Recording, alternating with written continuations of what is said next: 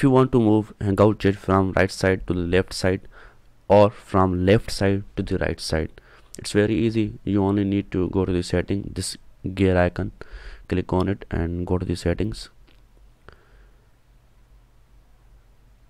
Now here you go to the advanced option, then here you can see an option right side chat. If you will enable it, then Hangout chat will appear here. If you disable it, the Hangout chat will appear here to the left side. Just like if you click on it and click on save button,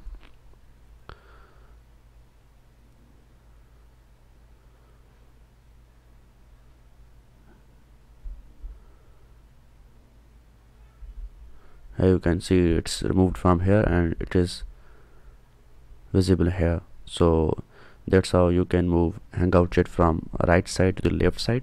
And if you want to move from left side to the right side again, then go to the again settings, then again advanced. Here you can see advanced, then come to the bottom. I will see right side chat, click on enable, then scroll down and click on save changes.